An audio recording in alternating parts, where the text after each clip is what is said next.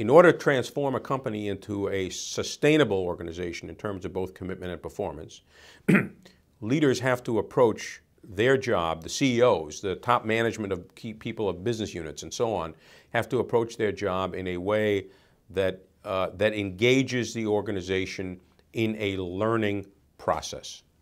That is, they see the problem of organization performance as a problem of learning both for themselves and for the organization.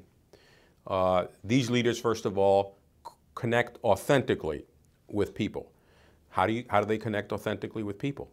By being much more revealing about themselves. So a CEO who took over a company, a restaurant company, first management meeting, spoke not only about what the firm needed to do, but about where he was coming from and his own life experience. Had to do a lot with his father and the values that his father had. Revealing those things about himself and who he or she might be is a critical part of engaging people in an authentic way.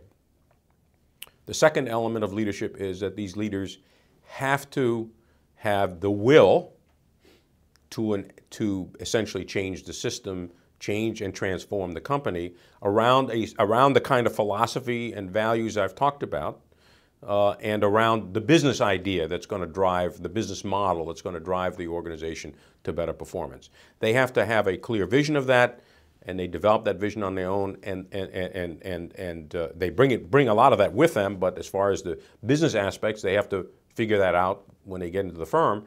But they have to have the will to essentially articulate it and push for it. Now, if I were to stop here, you could also say, well, that can lead to autocratic management, which is not what high commitment, high performance firms are. Because the next dimension of effective leadership that high commitment, high performance leaders have is the willingness to inquire.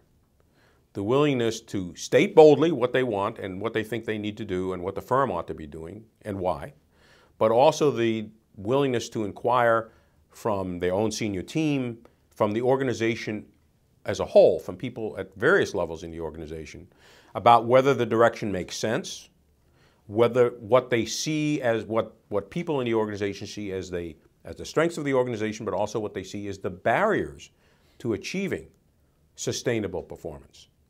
And that enables them to learn the truth about the character of the company and how it's functioning. That creates sustainability, you have to learn about yourself as a leader, not necessarily you as a person only, but also your ideas, your strategic ideas about what you're trying to do and the business policies you promote. Does that make sense? And if you're not able to obtain that feedback, you're likely to not be able to get off a path that you may have to get off of to sustain the performance over a long period of time. The ability to inquire and to obtain feedback and be vulnerable to obtain feedback is a critical characteristic of high commitment, high performance leaders.